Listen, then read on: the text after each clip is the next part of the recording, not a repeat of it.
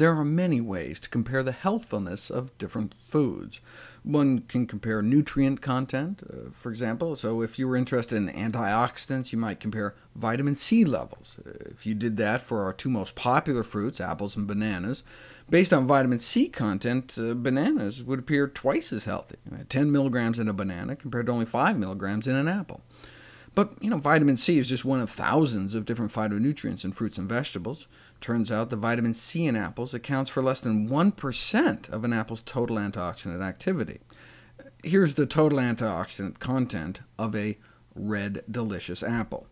Here's how much the vitamin C in the apple contributes. You can hardly even see it. Even though there's only 5 milligrams of vitamin C in a small apple, it has the antioxidant equivalent of 1,500 milligrams of vitamin C. I've reviewed before how taking that much vitamin C straight in a supplement might actually have a pro-oxidant effect and cause DNA damage.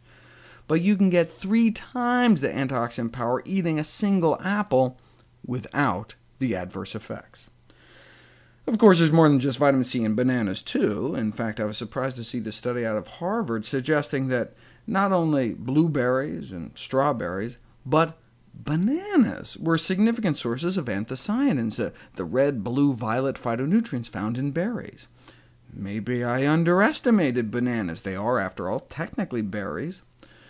Still, I'm looking at these 3 fruits and I'm thinking, I see some anthocyanins here and here, but not seeing much, red, blue, or violet here. Now, wild bananas are a different story. There's anthocyanins in blue, purple, orange-red, red-purple, and pink-purple bananas, but none in yellow. So the Harvard researchers were challenged on it, and they said, look, we just took values from the USDA, and it turns out USDA apparently made a mistake. No anthocyanins in bananas, and despite twice the vitamin C, bananas were beat out by apples in terms of overall antioxidant power.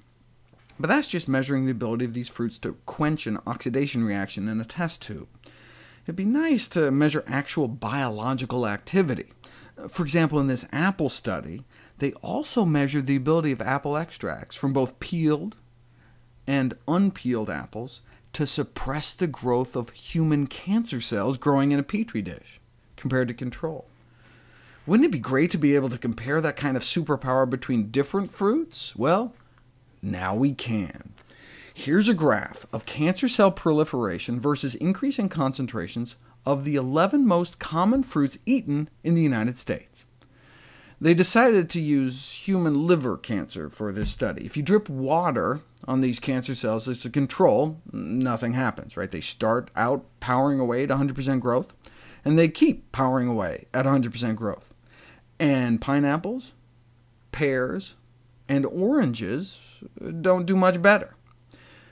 Peaches start pulling away from the pack. At high peach concentrations, cancer cell proliferation drops about 10%, but bananas and grapefruits work about 4 times better, dropping cancer growth rates by about 40%. Red grapes, strawberries, and apples do even better, cutting cancer cell growth up to half at only half the dose.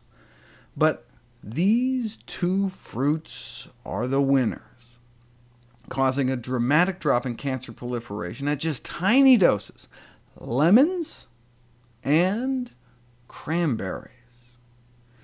So if you look at the effective dose required to suppress liver cancer cell proliferation, apples are more powerful than bananas, but cranberries win the day.